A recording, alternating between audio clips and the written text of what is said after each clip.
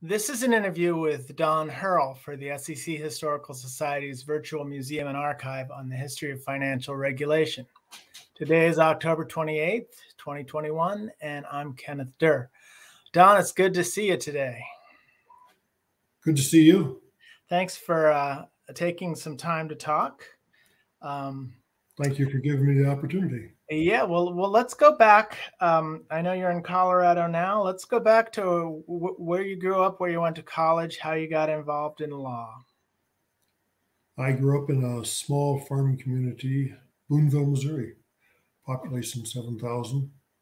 I did my undergraduate work at UCLA, graduated in 1968. I went to law school in Boulder, Colorado, graduated in 1972. Okay. Did you take any securities courses when you were in law school? You know, I did not. Although a curious thing in later years, I got to know through my work at the SEC, I got to know a securities professor at CU. Oh, I'm sorry about that. She'll get that. I got to know a securities professor at CU, and he remembered me. He said, "You were a very good student of mine," and we talked about that. And he said, "I remember you though." But no, I did not take a securities course at CU. Okay. So what was your career path after you left college? After I left law school. Yeah. After I left CU, I was looking for a job, any job, and I wound up going to finding a job in Pueblo, Colorado, in the district attorney's office, which prosecuted just local, Colorado criminal law, prosecuting Colorado violations of the Colorado criminal law, drug laws, burglary, assaults.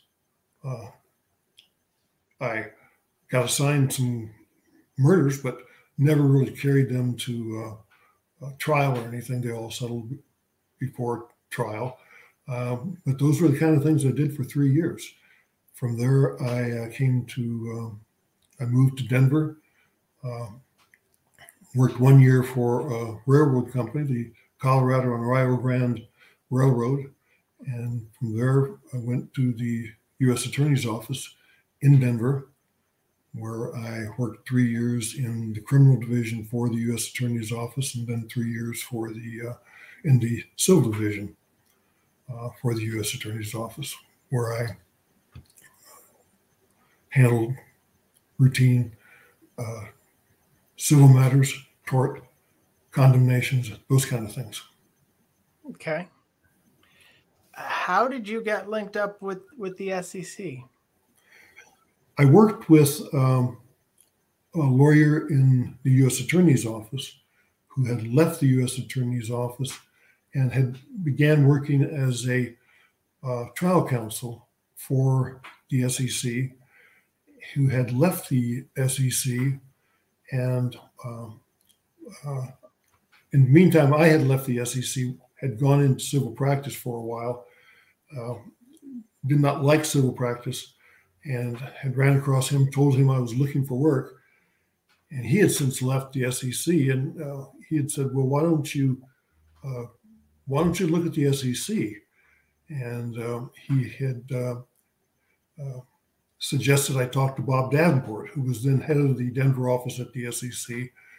And he introduced me to Bob Davenport, and I talked to Bob Davenport and interviewed with Bob. And in time, it interested me. And in time, Bob talked to me, and it seemed like a good match for apparently Bob, and was a good match for me. And Bob hired me on. Tell me a little bit about Bob Davenport and what he told you about the SEC's work out there in Colorado. The Bob Davenport had been with the SEC for many, many, many years. And Bob Davenport, in time, had become a mentor of mine. But he had told me that with the work of the SEC as trial counsel, because that was the name of the position, and trial counsel served as the lead litigator in the SEC for all matters that were in litigation for the SEC, both administrative proceedings and in federal court. And you handled all aspects of litigation. You were the lead litigator, although you were not exclusively the only litigator for the contested litigation. You handled discovery. You handled the in-court stuff in federal court, and you handled all aspects of the administrative proceedings, and you were just responsible for everything that happened in litigation. And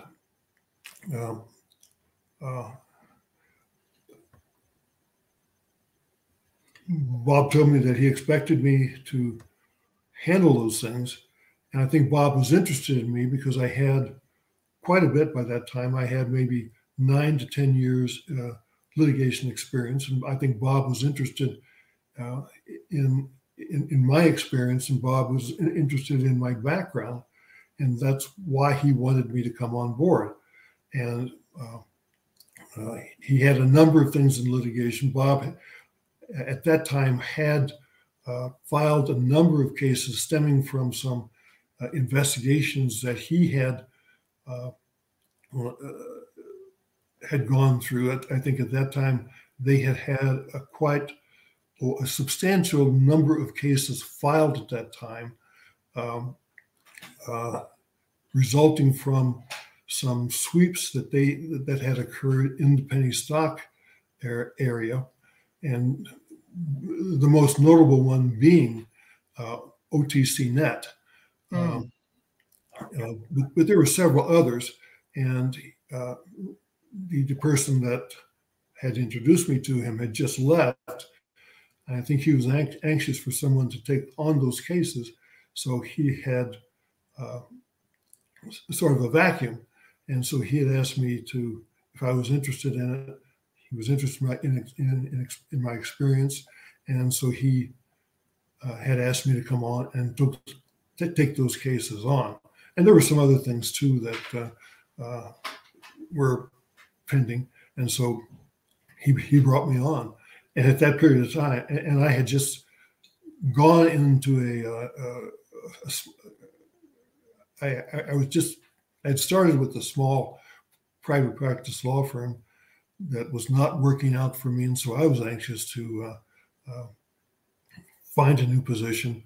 So it was sort of a good match for me, and obviously he felt it was a good match for them, and so it was a good match for both of us, and so I took the job. So a case like OTC Net, that was a pretty big deal for the Denver regional office at that point. So you jumped right into that one? Yeah, it was filed at that time. And at that time, there was a parallel criminal case that was taking place with those defendants. Sort of an interesting side note to that case. One of those defendants was a man by the name of Juan Carlos Shidlowski. In time, and I guess I'm getting a little bit ahead of myself. Okay. But that defendant had got permission from the judge in the criminal case to get permission to obtain his passport. He had to surrender his passport to the clerk of the court to go back and forth from his home in South America. And at some point in time, he obtained his passport from the clerk of the court, and he got his passport later on, and he obtained his passport from the court, and he actually lifted his passport from the clerk of the court, and at one point in time, he had taken that passport, gone to South America, and he actually never returned to the United States to answer to the criminal court, nor to the civil case that we filed. But that, I think that's getting ahead of the story a little bit. Yeah. Is this a boiler room case, OTCnet? Yeah, OTCnet was a boiler room case. It was a really kind of a huge case. OTCnet was it was, I forget the number of brokers that they had, but I want to say it was around 75 brokers that they had in the boiler room. They were reputed to have that number of reps in the case, and they were reputed to have a practice whereby the brokers the reps had to stand up at their desk in the morning, and they had to tape their phones to their face, and they had to stand up in the middle of the room, and they had to dial their phones, and they couldn't sit down and remove the phone from their face until they had actually made a sale in the beginning of the day. Never verified that, but I had some deposition testimony to that effect. Boy, that's a tough way to make $1. I'm sorry, what? That's a tough way to make a buck. It is a tough way to make a buck. They had to wear a silk tie to work every day. If they didn't wear the silk tie, they had to go home and get it. And the tie that they did wear that was not silk, the managers walked around, they would cut that non-silk tie off of their neck. So how much, as trial counsel now, how much involvement do you have in the enforcement process? Were you providing feedback to the enforcement team, or were you just essentially on the receiving end, figuring out what to do with what they provided?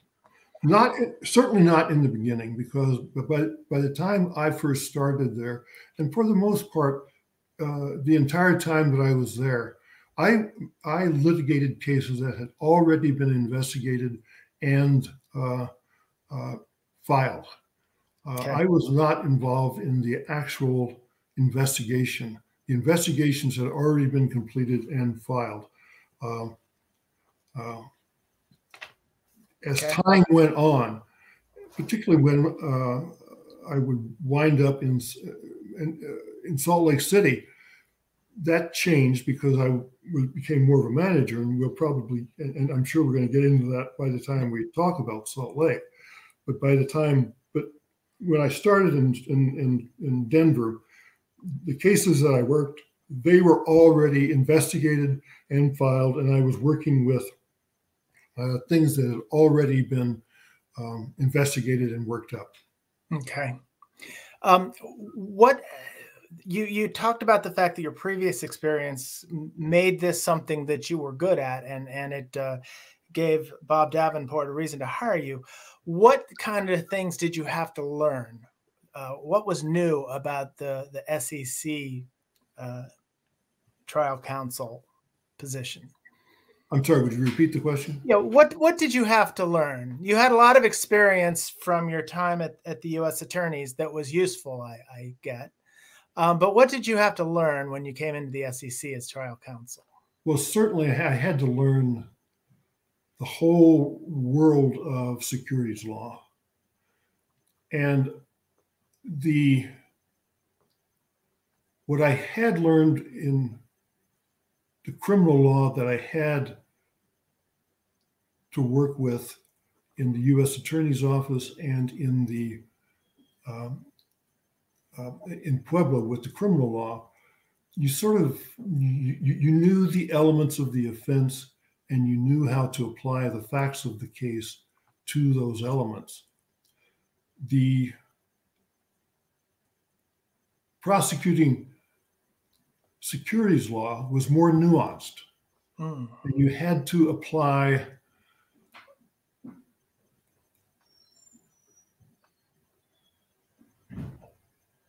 more of an analysis and more of,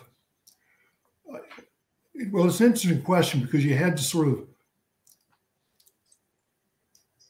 bring a set of facts into an area that had, you had to make out a case for fraud from facts, from circumstance. You had to make out a circumstantial case, and you had to apply. You had to make out.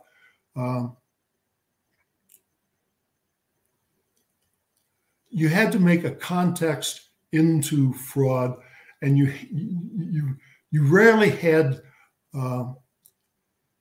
someone pointing a gun. You didn't have a smoking gun, and you didn't have a hard set of facts to apply to an element. You had to say, this made out a case for fraud.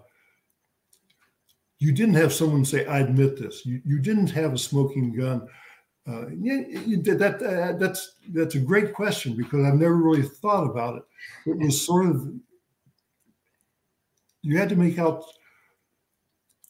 you've really kind of, I've never really thought about it that way, to be honest with you. Does this get to the whole intent to defraud, the scienter issue? I'm sorry? Let's get to intent to defraud. It's difficult to prove intent. Yeah. You had to create a frame of mind from a set of facts and circumstances and conduct that was not really that explicit. You had to sort of, you had to infer things.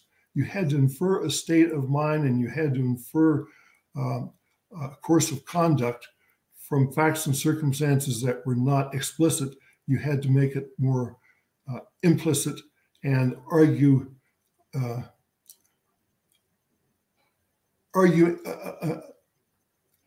intent from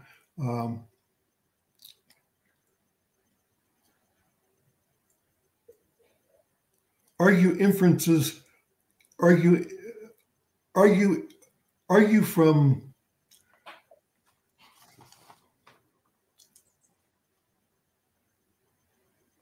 argue inferences more from facts and circumstances than from explicit conduct is the best way I can put it. Yeah. Okay. That's good.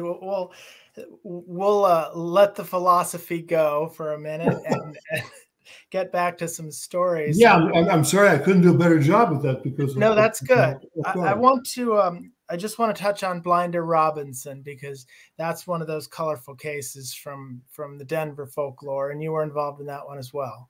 Yes, I was involved in. I was one of the members of the trial team that conducted the administrative proceeding. There were two other people on it. I was not the lead member of that team. That was a very long administrative proceeding. He was certainly one of the most colorful figures in the Denver penny stock market. He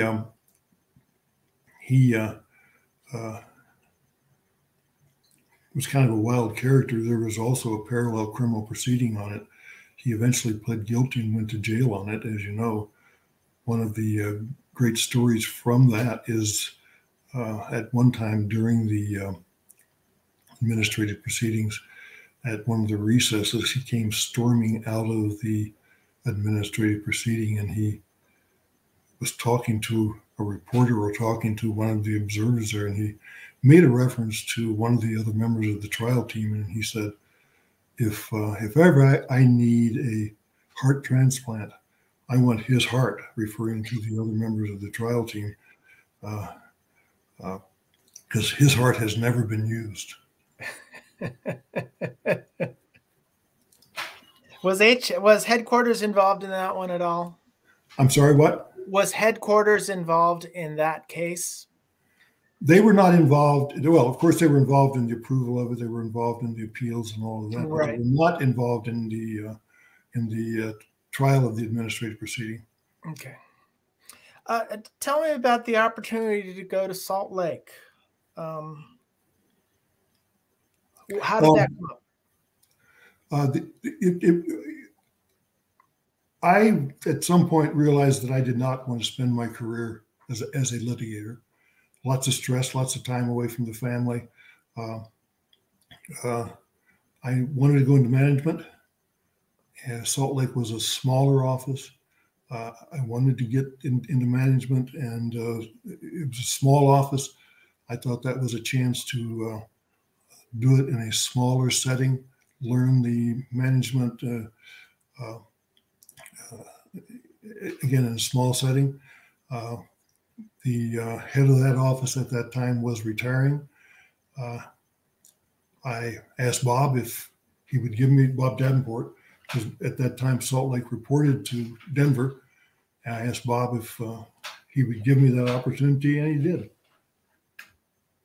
So that was, Salt Lake was a district office of the Denver region. Did it have a reputation? Was there, were there things that came to mind when you talked about Salt Lake? Sure. Salt Lake, historically, it did have an exchange. Matter of fact, I think, certainly at the time that I was there, it actually had a building that had the Salt Lake Stock Exchange. And I think that building still exists to this day. And it was known as, Salt Lake City was known as the sewer of the stock, the securities industry. It was known as the penny stock fraud capital of the world. And so it had quite a reputation. I suspect it was a bit exaggerated. It was fun to refer to it that way. But yes, it had quite a reputation as being one of the, it goes back to days of the mining industry, which small, low-priced securities were traded. But it had quite a reputation as being a fraudulent, small stock, fraudulent securities.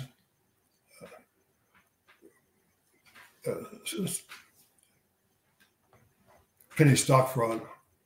What was the challenge for you when you came in to Salt Lake as the director?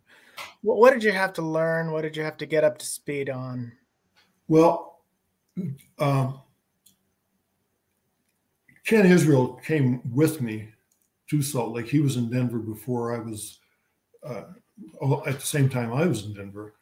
And I really had to learn a lot about the securities law. And Ken Israel, he knew a lot about the securities laws. I had the litigation experience.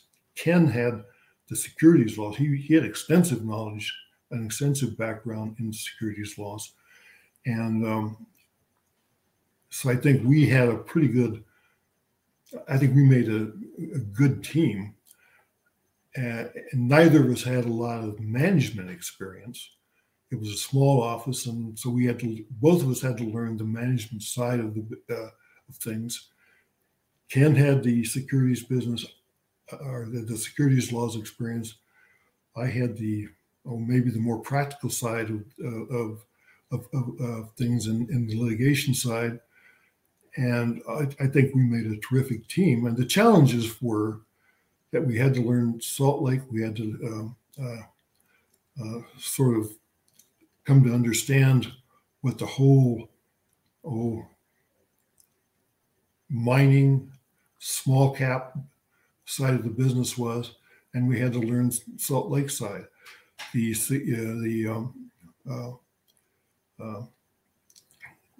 people in Salt Lake, the staff in Salt Lake was small, and it was going through something of a turnover, and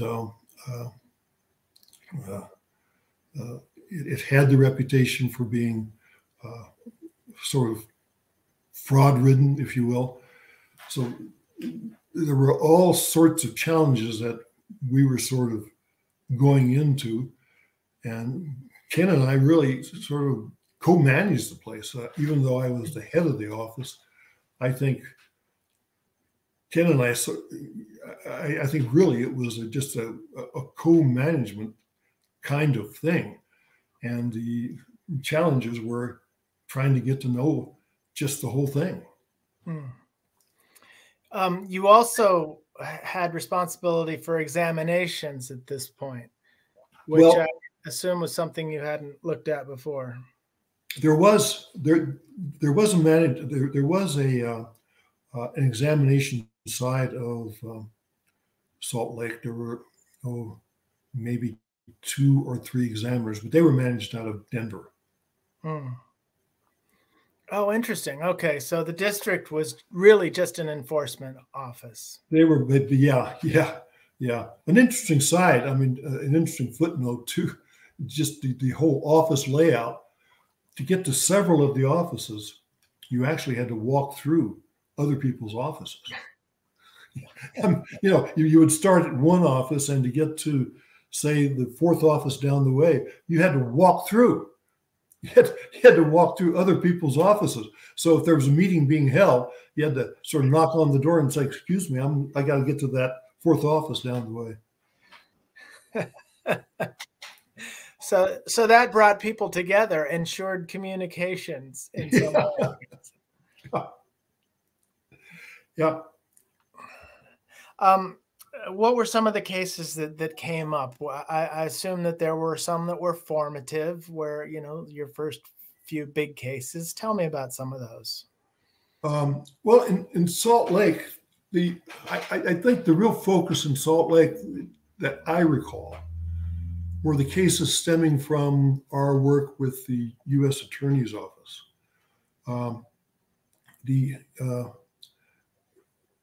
At some point in time, the U.S. Attorney, and I think it really came up through the Department of Justice, the FBI, and the U.S. Attorney's Office. At one point, they approached us with a task force because the whole problem of the penny stock issues and the whole reputation for being the sewer of the securities industry, they wanted to sort of farm it. That whole reputation had really sort of sprung to be a national issue, maybe even an international issue. They wanted to form a task force. They wanted to have an FBI sting operation, and they wanted to do an FBI undercover operation. And they approached us. As a matter of fact, they wanted to have somebody assigned to their office from our staff to help develop some undercover operation and undercover cases. And they wanted to bring in some people to approach, to let it be known that they wanted to have a sting operation. They wanted to have a shell company, and they wanted to have a shell company, and they wanted to sell stock to the public and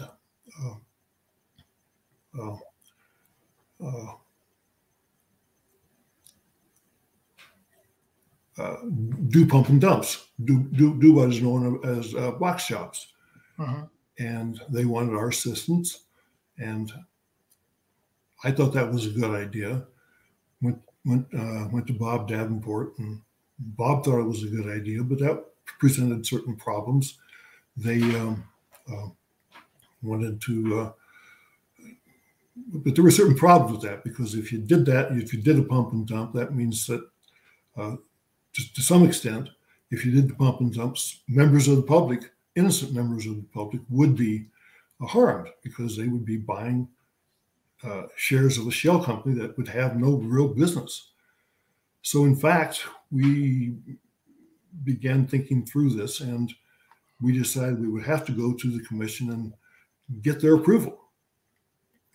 So we developed a letter of understanding with the FBI, Department of Justice, and we actually went to the commission, and the commission approved it, and we developed a little bit of a plan.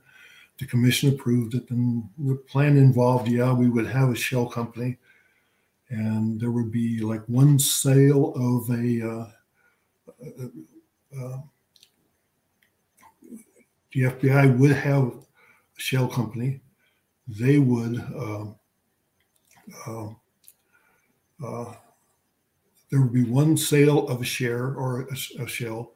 There would be a sale of a shell company. And once that sale took place, then the promoter, that promoter would be arrested. The shell company would be taken down, and whoever would buy the shell, the shares of the shell on the other side, they would actually be reimbursed for their purchase, and that would be the end of that particular one, or that particular transaction, that particular company, and then we'd move on to the next one. And we did that. And we did that to the extent that there were about 90 to 100 such transactions and such convictions that took place. That was a very successful operation. And we actually did that on over a period of, I want to say over a year. I had weekly meetings with the undercover operators or the undercover agents over that period of time. We felt that was a very successful operation. And I think the FBI did that over more than just in Salt Lake City. I think they did that in a number of different cities. And we had one of our staff members assigned full time to the U.S. Attorney's Office during that period of time. And I'm trying to figure out, that was in the late 1980s. Okay. We also had, in the late 1980s, and this was Ken Israel's idea, we also had some significant, we had some trading suspensions. There were some promoters who found a way to revive some pre-1933.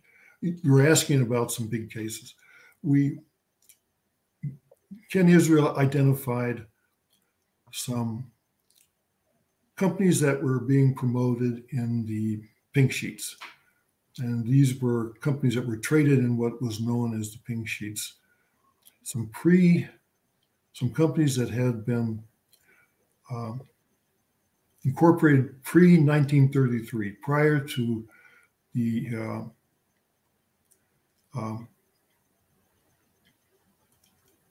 the enactment of the Securities Act.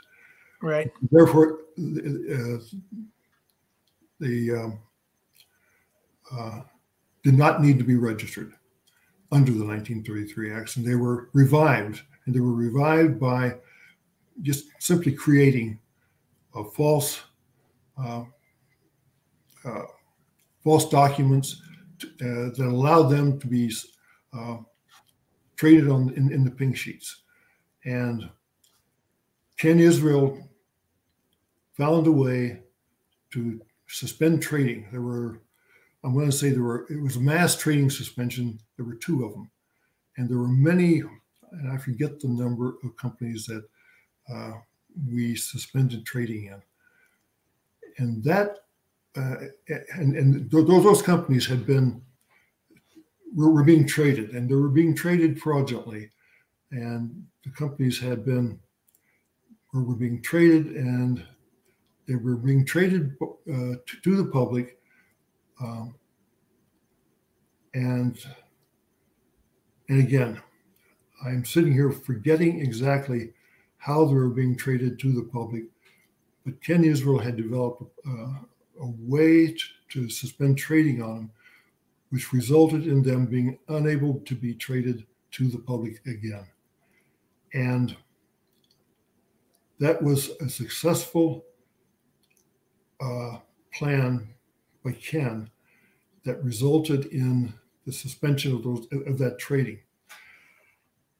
That was one of the big actions taken by us in Salt Lake City.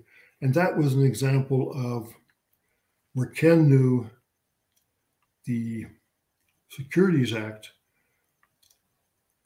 and led to successful action by the Salt Lake City office.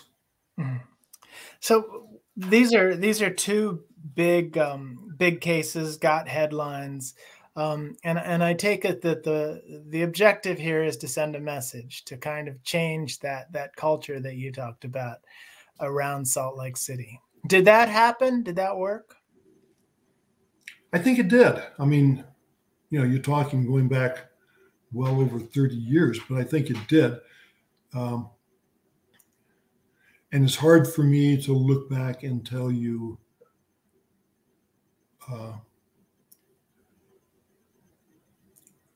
what the culture was after I left Salt Lake City.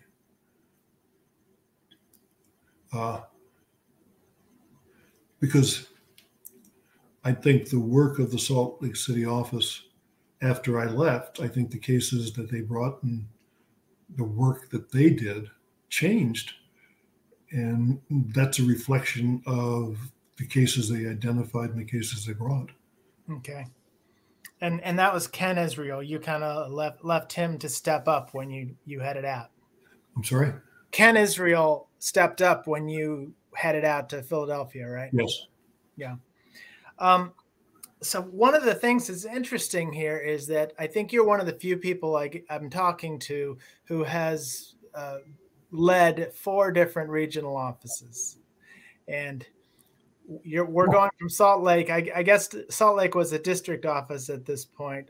Salt Lake, Philly, Denver, right, Fort Worth. Right. This is 93 when you left Salt Lake. And this is a period, I think Arthur Levitt's come in as chairman, and there's a bit of a reorganization. Was this your move part of that reorganization? Yes, it was. I left Salt Lake City for Fort Worth at the same time that there was the reorganization that you're referring to, that there was sort of a realignment. A number of the offices that were regional offices became district offices and reported to some offices that remained as regional offices. One example being the Philadelphia office, where I went to, became a district office of the New York office. Right. Others being like Fort Worth became a district office of the Denver office.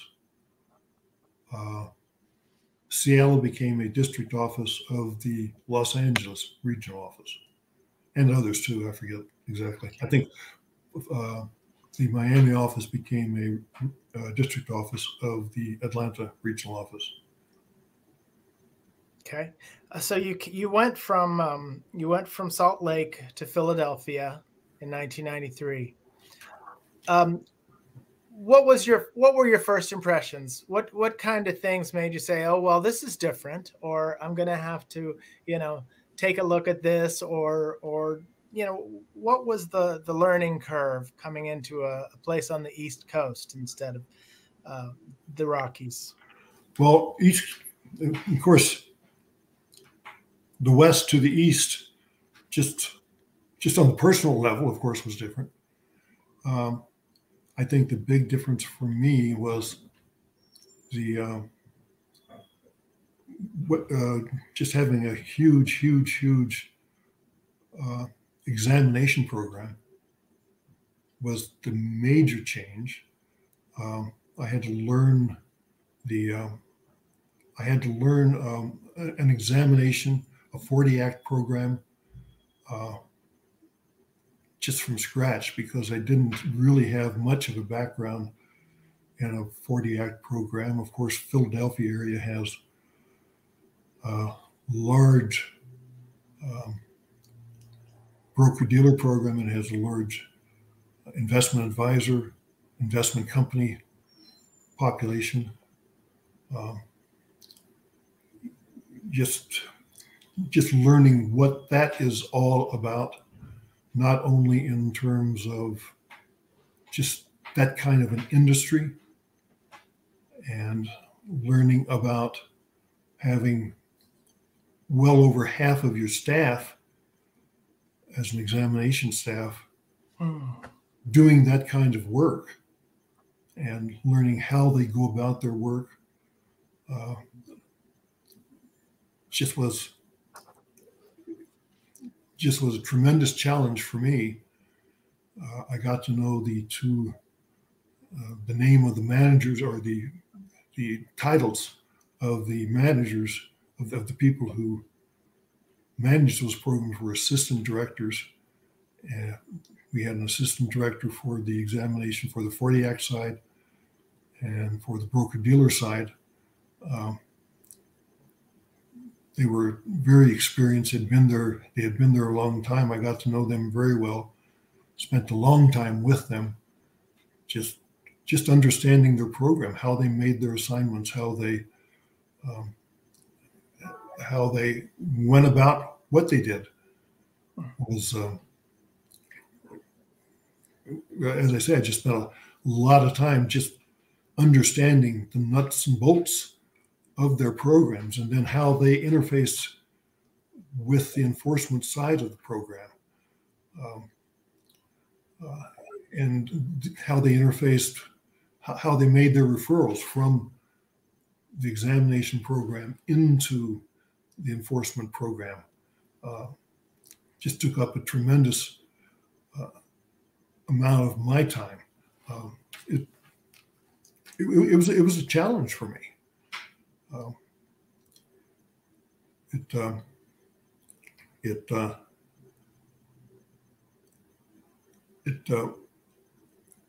And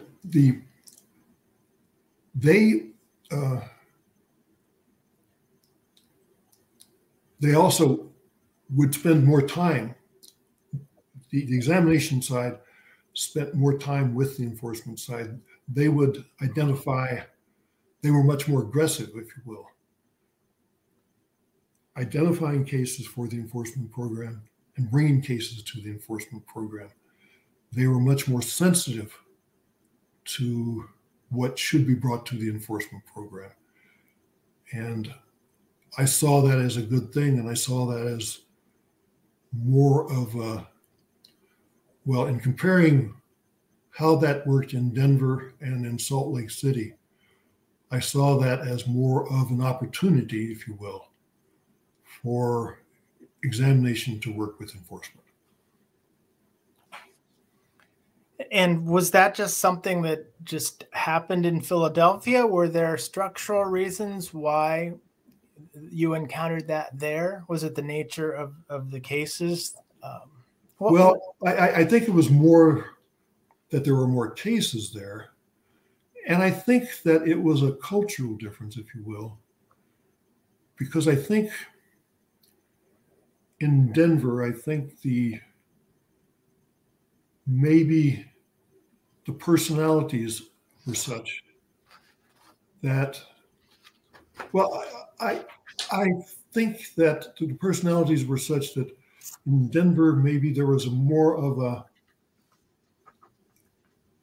in Denver, there was a more goal-oriented to get our examination program completed because we want to get our examinations done.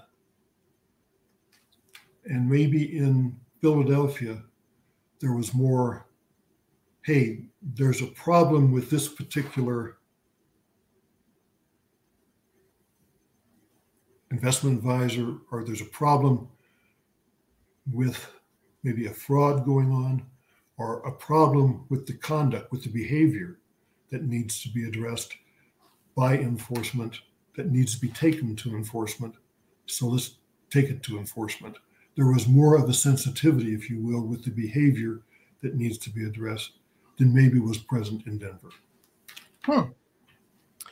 Another thing that's going on is the exam program. You've got OC coming in, and and the OC is trying to bring a little bit of national sort of coherence to the exam program. Were you aware that that was happening? Well, OC wasn't OC when I was in Philadelphia yet. Okay. OC really didn't come into being until, well, I want to say, if I recall right, 2009, 2010. It was still exam. I think I think there was the beginning of a sense. I think I mentioned to you in my notes that I think there was a beginning of a sense of, we want this to become a national program, and we want enforcement and exam to become more national, a national sense, or a national program. Everybody is one, but it really hadn't been thought of that way. It was I think there was a beginning of it, but it really wasn't there yet.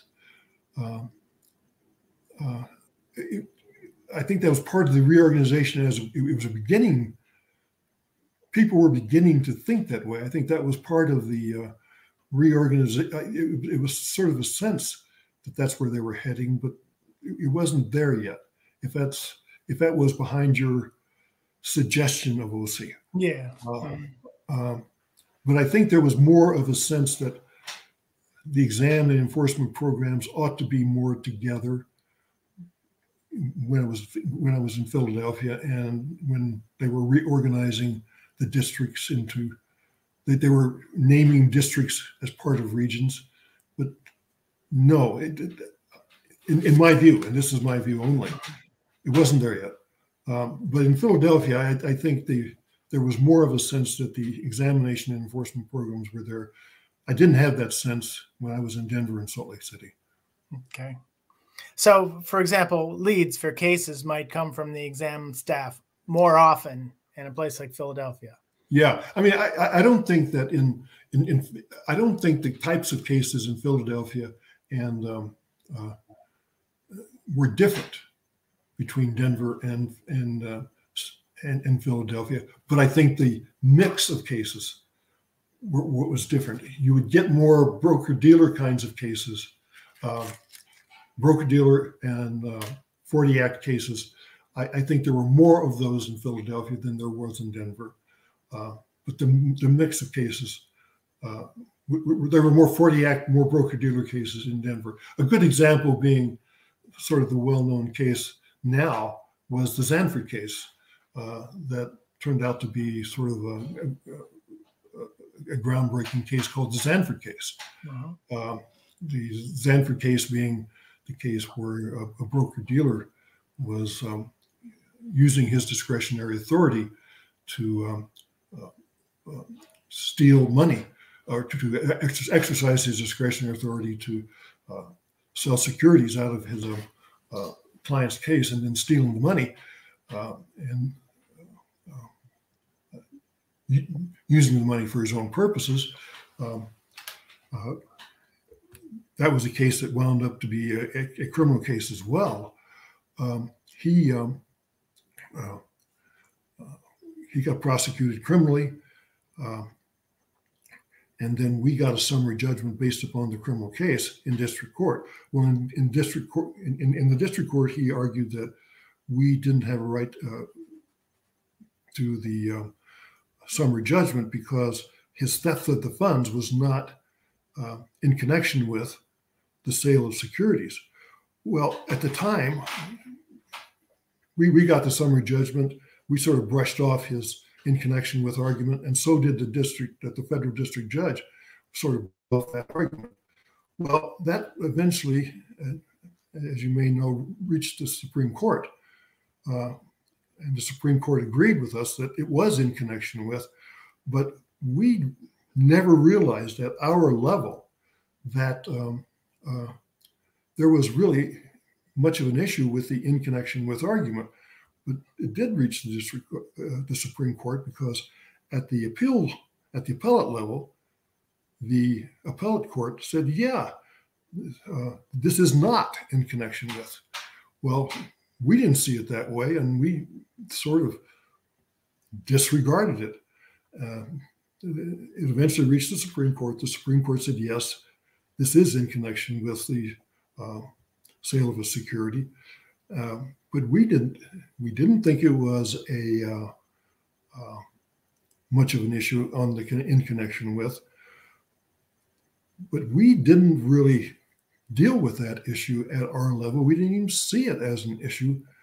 And we didn't deal with it. And the truth is, we didn't deal with it very much at the Philadelphia district office level, because once it got out of our hands, out of the district court level, it was dealt with by the general counsel's office level. But it's surprising how something you don't even notice at the district office level, at our level in the at the commission, how something like that can elevate itself so quickly or so surprisingly into a Supreme Court issue. We just didn't see it as an issue. Right. It's interesting. This definition of in connection with was not something that the SEC was working on, like a definition of insider trading or something.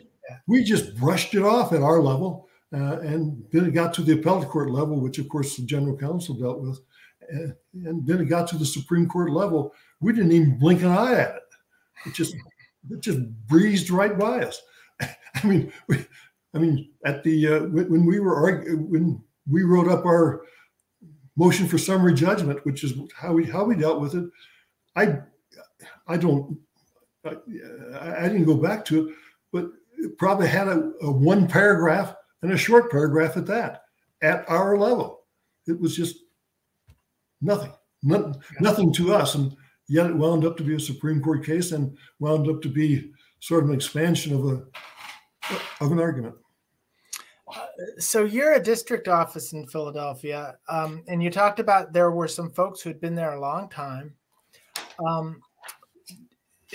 I want to know about your relationships with the New York regional office. How much authority, whether just checking in with them or actually exercising authority, how much did they have? And did this cause a morale issue for the folks in Philadelphia? Well, it was a new relationship, and we were feeling our way, trying to figure out exactly what the relationship would be. Historically, when we were a regional office,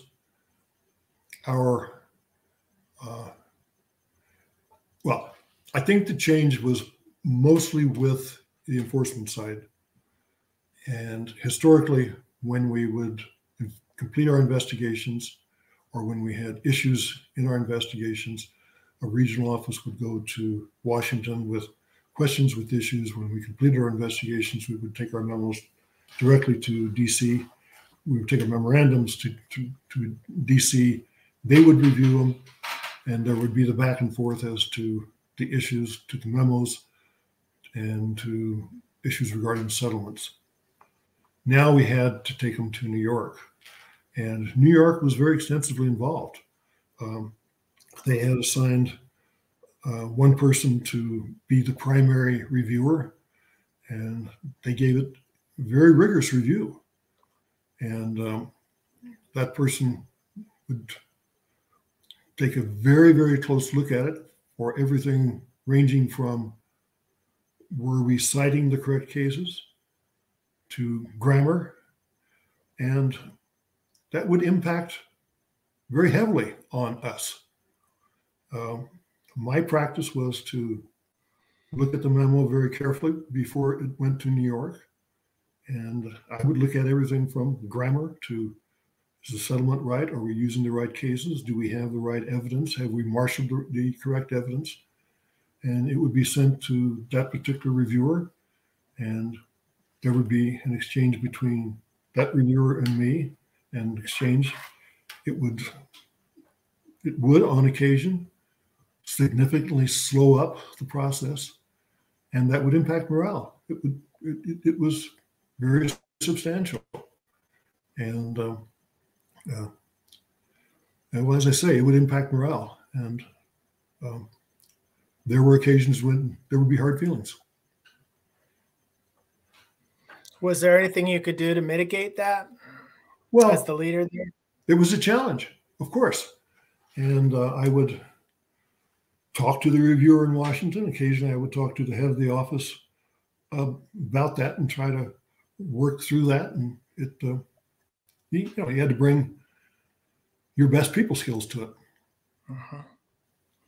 Something that showed up on some of the research I did was that Philadelphia actually took action against the Philadelphia Stock Exchange itself late in your tenure. Can you tell me about that? Yeah, and I don't have a great memory of that. My best memory is it was late in my tenure, and I was in my transition back to Denver. And I think home office was heavily involved in it. I know our people were involved in it. I remember we were involved in the examination of the Philadelphia, our folks were. And I know that staff out of Washington were, staff and management in DC were involved in both the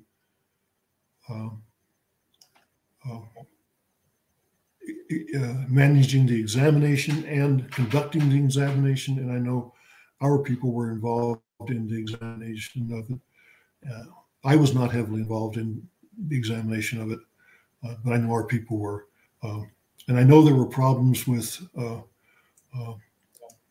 how the funding of the and I know funding of the operations were of concern, but beyond that, I don't have a good memory of it. Okay. It would make sense that DC would be involved. This must have been a very touchy subject.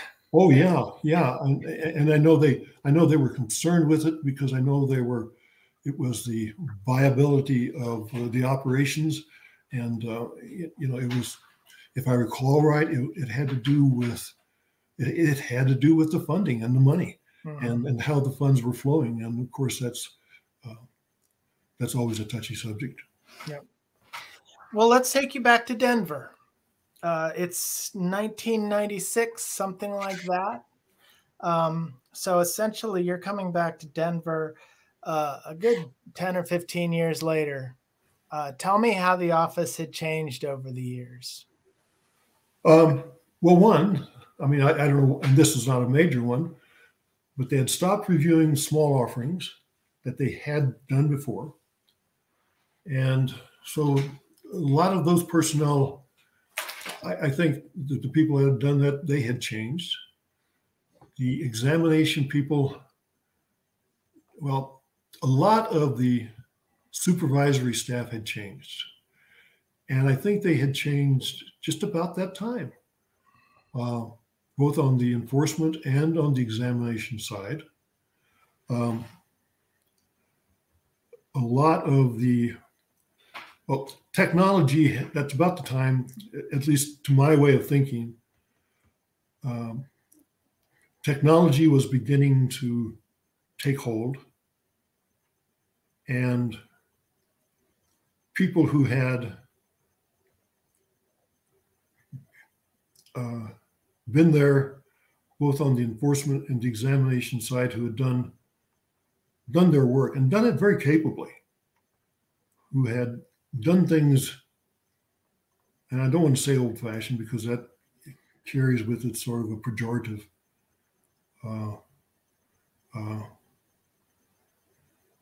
tone, and I don't mean to be that way, but who had done it handwritten in a, doing it the old-fashioned way with charts. They had not gotten used to electronics. An example being, how do you chart trades?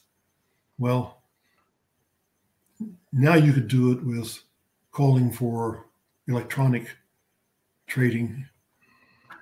Now they had done it by getting boxes of trading tickets. Well, they simply weren't used to doing it the newer way. Well, they were retiring, and their supervisors were also retiring. So a lot of the personnel and their supervisors, they were leading. They were leaving. And that was true on both the examination and the enforcement side. So that was one change that had been taking place. And now, changes were being taken place in terms of the kinds of cases too, because, the kinds of cases that were beginning to take place were, the local kind of pumps and dumps, the issuer frauds, the false press releases. All those kind of cases were beginning to change and kind of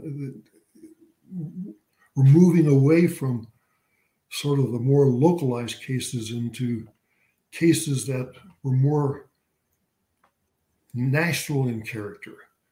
You were seeing cases that had sort of more of a national impact in many ways. You were seeing cases that were, you were seeing the rise in accounting cases. You were seeing larger Ponzi schemes. You were seeing large accounting frauds. You were seeing large internet cases. Just they all seem to be seeing a national impact. You were seeing an examination program that was sort of the view was more the examination program was sort of viewed as having a national impact more than just a local impact. The regional offices were seen as sort of supporting a national examination program. It was all things were sort of larger in scope, in my view. I mean, it was, you were feeling yourself as sort of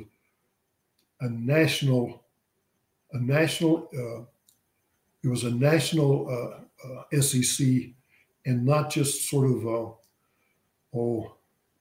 regional one. When I left Denver before, it was sort of, and I left Denver and Salt Lake before, it sort of had a feel of being regional. It was the Denver region. Now it was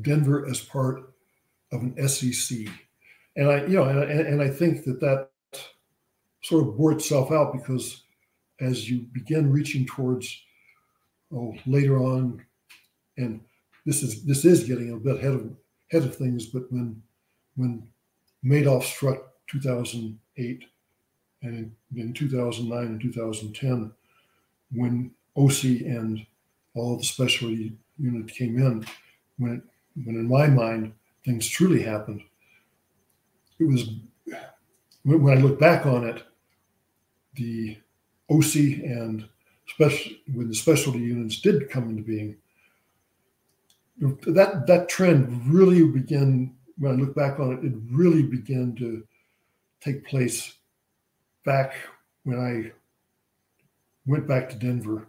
It was really beginning to take place back when I went back to Denver in in 2000, or back in 96. Back in 87. I think that's when it was really beginning to form up, although I don't think anybody was really thinking in those terms at that time. Yeah, you went back to Denver in 1996, right? Yeah, I'm sorry. And computer technology would have been a big part of this, I imagine. Yeah, because you could communicate with the then version of Zoom. You know, you could, yeah, I mean, whatever. Yeah, you know, you could have weekly meetings nationwide. You know, you had the technology to do that, and we began to do those kind of things. You could communicate. Yeah, that's a good one, and we haven't touched on it. But throughout the years, how did headquarters kind of maintain relationships with the regions? I believe there was every year there was a week-long meeting in DC, things like that. Can you tell me about some of those efforts? Well, yes, and I'm not exactly sure when it began, but I know at some point we began to have weekly enforcement meetings where everybody would be on a conference call. I want to say Monday meetings, in which you would have exchanges where you would see everybody, not necessarily at the same time, but you could communicate, and the enforcement director would be on a television, and you would have a conference call, and you would talk about significant events coming, and you would again talk about significant events. You would all report in as to what you were going to be filing, and you would and I'm trying to recover when that all started, but you would have those, and you would hit a button, and you would talk about what you were doing. Were you in Philadelphia or were you in Denver? No, I don't recall them happening in Philadelphia. I don't think. Okay. I think they started sometime when we were in Denver. Okay, that's a good enough time frame, and that goes along with what you were saying earlier. Yeah, things kind of became nationalized. Yeah, and then at some point we began to be able to plug in the same way with commission meetings, and we would, and at some point we would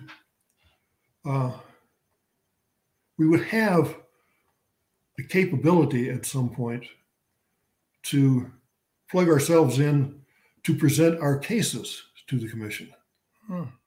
And there would be a time, for a period of time, when we would present, that there was a time when we would go back to present significant cases to the commission in person. And there was a time in which we would present, well, the folks in Washington would present our cases for us. Right. That evolved into our going back to present significant cases. Then there came a time when we would present our cases by television, and significant cases, we would go back and present our significant cases in person. And that would involve us going back, say, a day earlier, in which we would walk around to the commission offices a day early to talk about issues in person to the various commissioners, and then present the case in person at the commission table. And then there came a time when we would present all of our cases by television, or by video, I should say, Okay. in person. Okay. Well, let's talk about some of the cases in Denver in the period in which you are now regional administrator. Well, For example, you mentioned accounting fraud cases, and they just came in a wave. yeah, and I suspect maybe the wave is continuing. I don't know, because one of the things I did when I retired, I said I was not going to get on any service that every time a commission filed a case, I have not been on a service that pings me every time a commission case is filed. I just stopped. But I don't know. Yeah, the commission cases are, filed any number of them. I think the most notable one was the SEC or the commission's case against Quest International and Joe Nacho. It was a financial fraud case, probably the most notable one that we filed. They were actually officed in the same building we were. He was kind of a colorful case. Matter of fact, there were a number of times in which I happened to be on the same elevator with him. He was quoted by one of the other members of our staff, who obviously Nacho did not know that the person was a member of our staff, but he was riding on the elevator and they were talking about our investigation. And he was talking to one of his staff, and he said, talked about us, and he said, "Oh, they couldn't find a fraud. They couldn't find it if it was they couldn't find a fraud if it was an elephant in a haystack. Well, we found the damn thing." Anyway, it was a multifaceted fraud, and we brought the case. It was a multifaceted accounting fraud.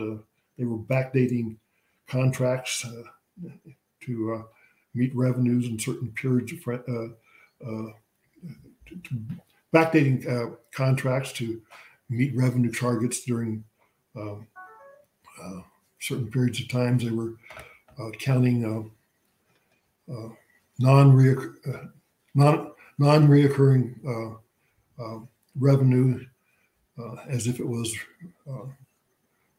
reoccurring fraud, as if it was reoccurring revenue. One of the managers, we found some emails, and we found an email in which one of the managers wrote another manager saying there are repercussions if we don't make our numbers, but oddly enough, no repercussions if we cut corners. But there was a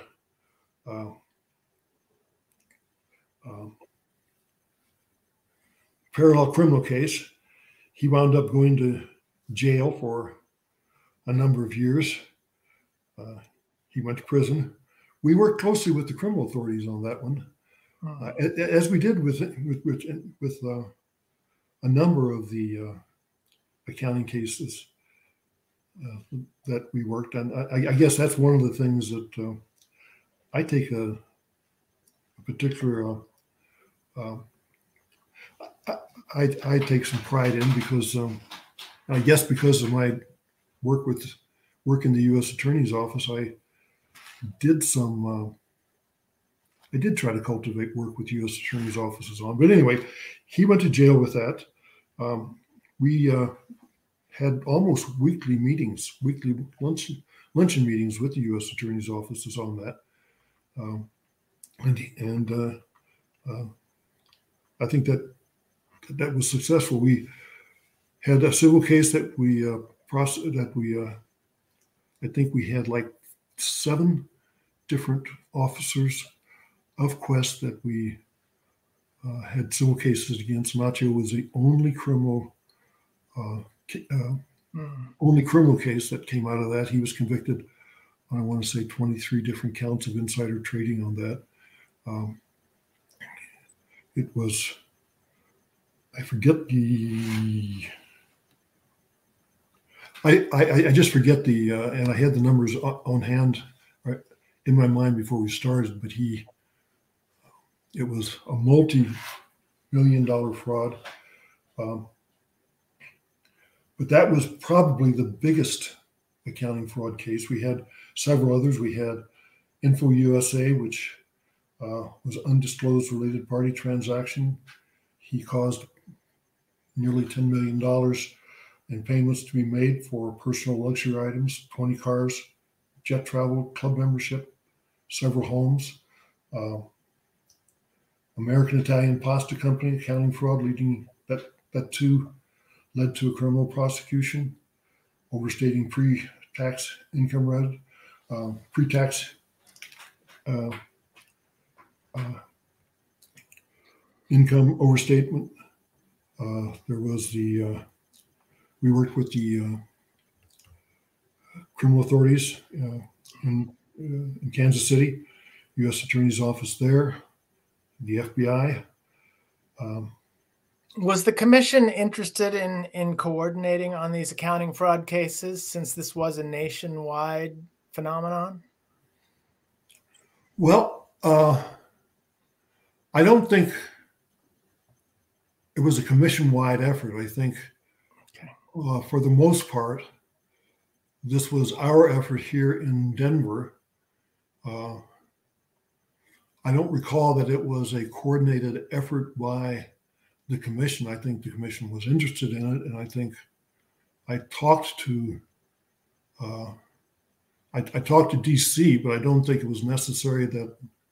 And I think the commission was aware of it at the time that we presented the cases to the commission. I think they were certainly aware of it, but I don't think it was like something that I went to the commission with and said, we need to coordinate on a nationwide basis on these matters. I think, well, to answer your question maybe more directly, I don't think it was something like we need to coordinate on a commission-wide basis to get these accounting cases presented to U.S. Attorney's Office on a nationwide basis. I think it was left to individual regional offices to go to the U.S. Attorney's offices in the particular regions. I think individual regional offices would go on their own, and I think several of them did. I think most of us tried to cultivate relationships, and I think many of us did successfully go to U.S. Attorney's offices to say, this is a case you should be interested in. And I think U.S. Attorney's offices were interested and did pick them up. But I don't think it was like a nationwide effort to do this. Okay. We talked about the fact that you were at 4 different regional offices, and I want to get to Fort Worth. You were kind of dispatched down there, I guess, for about a year. Tell me the background to that. Well, I think there was, and I'm trying to. I think there was some. I think there was a rough patch that was going on, and the head of the office left, and they wanted some outside leadership, and they asked me to go down there and lead the office for a period of time, and I did.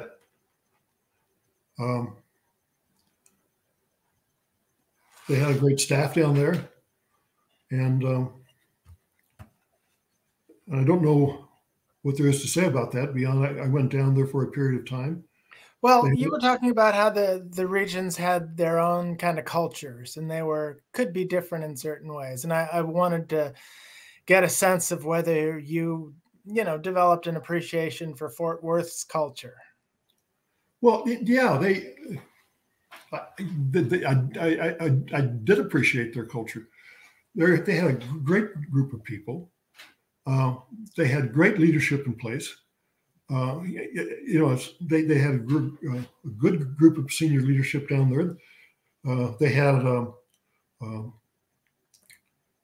experienced leadership. They knew what they were doing. um, they really didn't require a great deal of direction.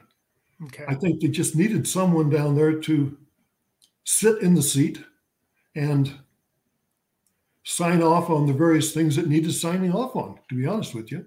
Okay. I mean, I mean that very sincerely. yeah. The head of their enforcement had been there a long time, knew what he was doing, knew how to lead investigation. He was a former assistant U.S. attorney. He knew how to investigate cases, and he had head of a trial unit and head of investigations, and again knew what he was doing and knew how to get people to get things done. And Okay. on the examination side, they had experience. They had some experienced leadership. Denver had, its sort of personality came out of mining stocks, and I'm sorry. Would you? Denver was involved with mining stocks. It's kind of revolved around mining stocks in the old days. Fort Worth was oil and gas, so I wondered if there were any traces of that left. I don't think so. Certainly, my first stint in Denver, there was traces of mining. My first stint in Denver, yes, but I don't recall there being a lot of oil and gas left over in Fort Worth when I was there. Now there might have been and actually I was only in Fort Worth from I want to say April to September. Okay. Over a summer, and they had. I'm trying to think of the cases that they had, and I don't recall that much oil and gas left over. Okay. Well, let's head toward the later period, and we've sort of skipped over that 2008 period when the Madoff case hit, and that had kind of a transformative effect on a lot of things. Tell me about that from your perspective. If I recall right, I was named head of the Denver office, permanent head, like in late November, early December of 2008. And Madoff hit in December, I think, 2008. And that resulted in OC, that resulted in transformation of OC, our transformation of the exam period and creation of OC. That transformed everything. That sort of alerted all of us to, Ponzi's had been around a long time. And what really happened is that it dawned on all of us that Ponzi's were more than maybe just a few million to mega millions, and made us all realize that maybe we had to take a look at everything. And we did take a look at everything. There were mega meetings to look at mega Ponzi's and we had meetings in DC to put a microscope on everything, both on the examination and on the enforcement side. And I can remember meetings sitting around, having big roundtables on the enforcement and the examination side, talking about pieces, and then we broke up into groups to talk about everything again. And I think probably I had not really looked at the examination side very much, except when I was at Philly, but I had to relook at the examination side in still a different way, and be part of a discussion about how we change things on the examination side and how we change things on the enforcement side. And on the enforcement side, it led to, of course, the creation of the specialty units. And I think the biggest challenge on the enforcement side in particular was getting the enforcement side, well, dropping back just a little bit, the enforcement side, one of the two things on the enforcement side was creation of the specialty units and the breakup of the branches on the enforcement side, because that led to the breaking up of the branches. No longer would there be branch chiefs. Right. And that led to some, frankly, some hard feelings, because all of a sudden the assistant's job, the structure was you had the associate, you had the assistants, and you had the branch chiefs. Well, no longer would there be branch chiefs. That broke up one level of supervision, and the assistants sort of became the branch chiefs, or it changed their supervision function. And I think that led to some disorientation at the assistant levels. And it led to some morale issues with the assistants. And I think the challenge as associates and as regional directors to, number one, encourage the staff attorneys to take a hard look at joining the specialty units. And I think there was some resistance to that. And there was some resistance, I think, by some regional directors, some resistance by some associates to encourage joining specialty units. I, for one, felt that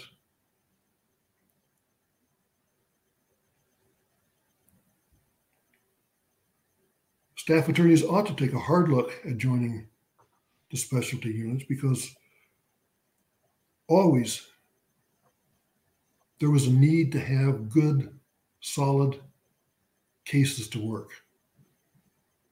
Working good cases, complex cases, important cases, I thought was a good thing. I think working pump and dumps, working smaller cases, especially for experienced attorneys. What specialty units did you have based in Denver? Well, none in the beginning, especially.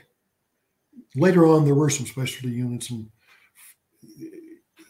based in Denver, and now I forget exactly which ones, but there were some later on. In the beginning, none.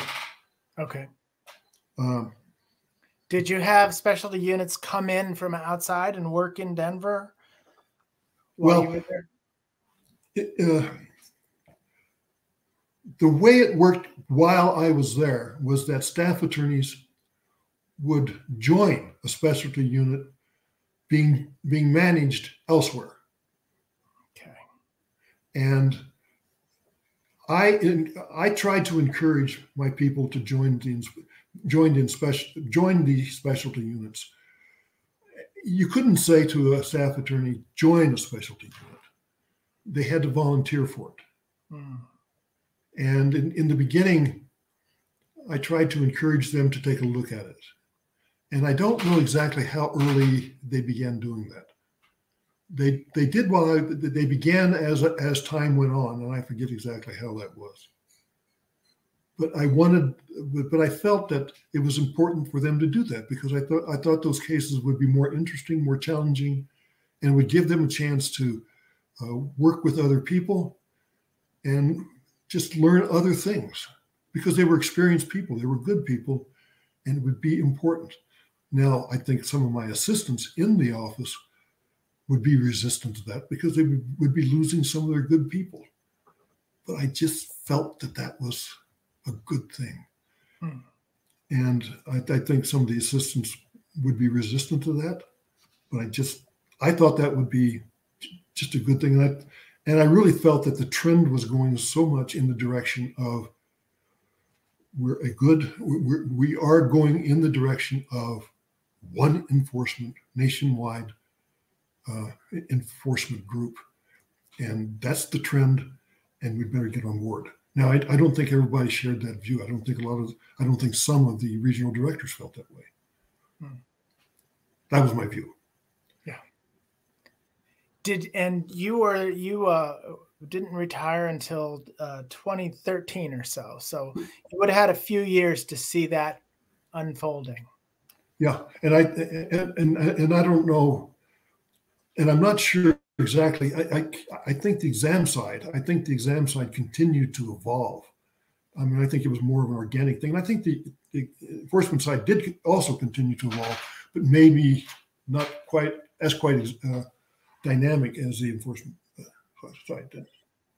Okay. No, I think the exam side evolved more dynamically than the enforcement side did, or maybe more quickly is the better one. Well, this has been great. I've gotten a lot of good insight on how things worked at the regions and in various times. Is there anything that we haven't talked about that we should touch on? Oh, probably, but I'm done. Okay. Well, thanks very much for taking the time today to talk. I really appreciate it. Thank you. All right. Take care. You too.